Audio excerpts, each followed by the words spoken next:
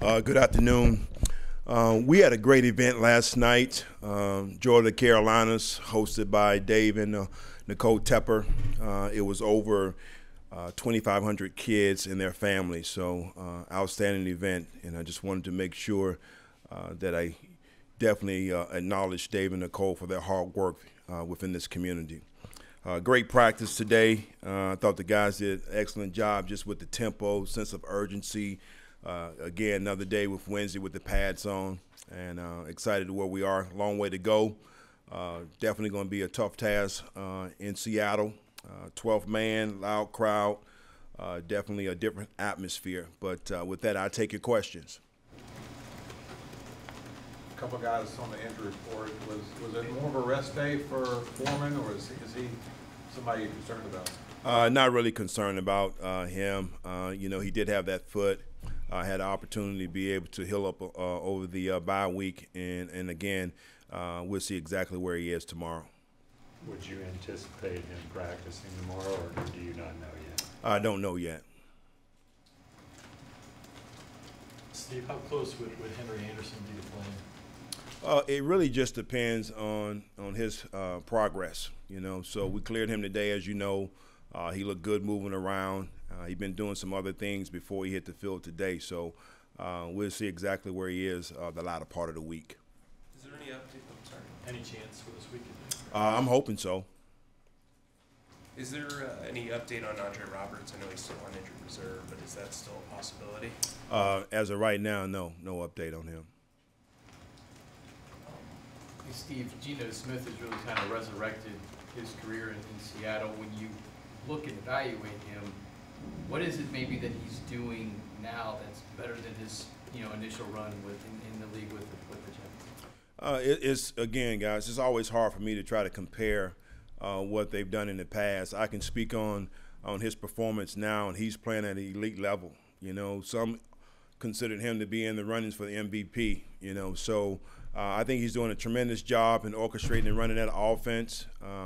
They do a great job of moving it outside the pocket. The one thing I see that he does well is that when he gets outside, he's not looking to run. He still has his eyes down the field and trying to make that throw.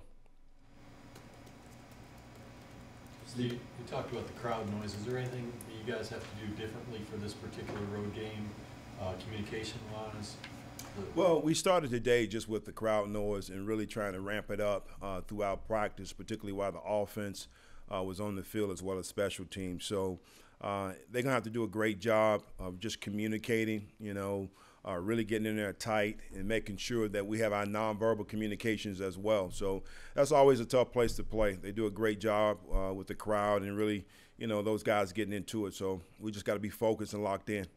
Steve, Ben worked with Geno with the Giants. Is there any help that he can give you from a tendency standpoint when you guys are game planning? Not so much a tendency standpoint. He did express how smart he was and how well he reads defenses. It's been a while since the Panthers have played a truly meaningful December game. Is that something you guys have talked about, you've reached on, or that you think about it in regards to, is there a different feeling that it's now December and it matters?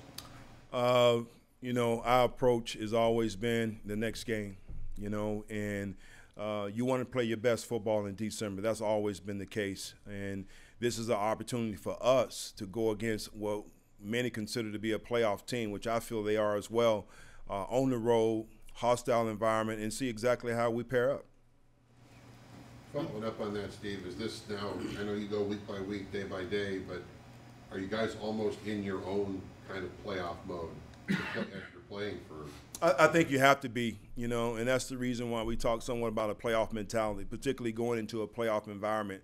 And, it's all about us. We're not worrying about the outside noise and what happens in other games because, to be honest, we got to make sure that we win.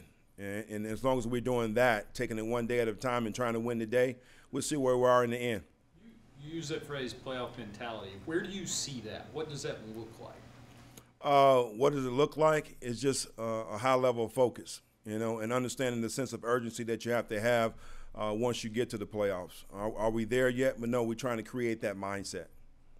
Some of the guys, and I think you mentioned it before too, you've used videos to kind of motivate the guys and just remind them of the tenacity and the intensity that you're expecting. Have you shown them the playoff win over the Seahawks as you prepare to go out there this week? Didn't show them the playoff win, but I did talk about 2015 when we came off a bye, and we went out there and played them. We were down in the fourth quarter, 2 scores, and found a way to win the football game. So, same logos, 2 different teams, same mindset for us going out there, coming off a bye, and trying to come away with a win. Do you view this as a must-win? I don't view it as a must-win. I view it as a win that we want. We want to win every game, so I'm not going to put it in a situation to where it's do or die here. We still got a lot of football left. Coach, when you look at them defensively, they're giving up a lot of yards but have a ton of takeaways. How would you describe them as a defense? I talked about that this morning. I think they're very talented defensively. Guys up front, Woods being one of the top guys there. Diggs, one of the top safeties in this league. They still got Bruce Irvin there playing at a high level, and they have found a way to generate and create takeaways. They're second in the league, I believe, with 21. So we got to do a great job right here protecting the football. They're not so good in the run defense coming into this game. There's a huge area of opportunity there for you guys. When you've been able to establish the run, it makes it a lot easier on the quarterbacks, and you have a higher degree of success.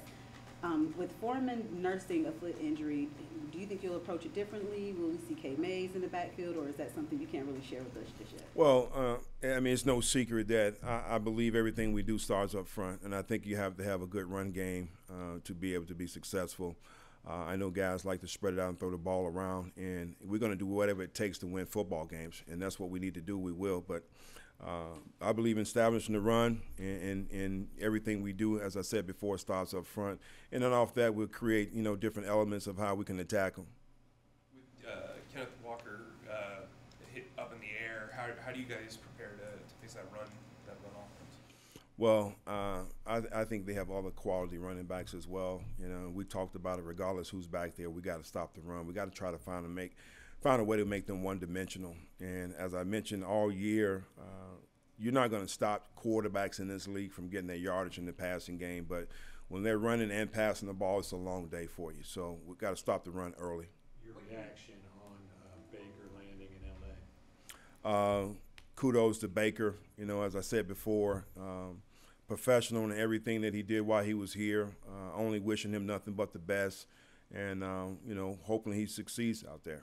How was Darnold looking at practice coming off the bye? I thought he looked pretty good today. Again, moving around, throwing the ball well. Again, really trying to operate the offense under the conditions with the crowd noise. So I thought he did a pretty good job today. What do you remember about Geno earlier in his career, and what's the message for a guy like him, since you guys are kind of in that constant look for a quarterback, as far as you can resurrect your career after not being a starter for a long time? Again, just, I compliment him in the way he's, progressed over his career. Had, many would say he had a up and down career, but I think he's playing phenomenal right now. And, what it's a factor of, could it be him? Could it be the scheme? Could it be the coaches? There's so many other things that I don't know, but he's playing at a high level and doing a great job for them. Is your I think I heard this, is your intention to go out there Saturday as opposed to Friday? I know some teams will go out Saturday. Going out Saturday, yes. That give you enough time in your mind to act. Yeah, but I've experienced this many times, being here before, going out there early, Friday, going out there on a Saturday. I think it's just best to keep the same routine. And we'll get there and still have curfew at 9 o'clock, which will be 12 our time, and just be ready to rock and roll the next day. This year's been quite a whirlwind with just a lot of stuff and kind of mental games, if you will, in that locker room, whether it be a new head coach and Christian being gone, then Robbie being gone. And does the bye week give everybody a chance to kind of get their feet underneath them, especially with the reset of the calendar in December and the final push of the season for you guys? I think it does in so many other ways, just beyond what I consider to be the it factors sometimes throughout the season. Is just really an opportunity for us to heal and recharge mentally. I think our guys have done a tremendous job of really handling not allowing it to get in the way, and whatever it may be, as I talk about all the time, could be the things that you just mentioned. It could be weather. It could be all kinds of stuff outside in their personal life. We got to find ways to be professionals, to refocus, and come and do our job. So these guys have done a tremendous job of really blocking out those things and performing well. So I'm looking forward to this opportunity that we're going to have on Sunday. Very good. All right, thank you. Appreciate you guys. Thank you.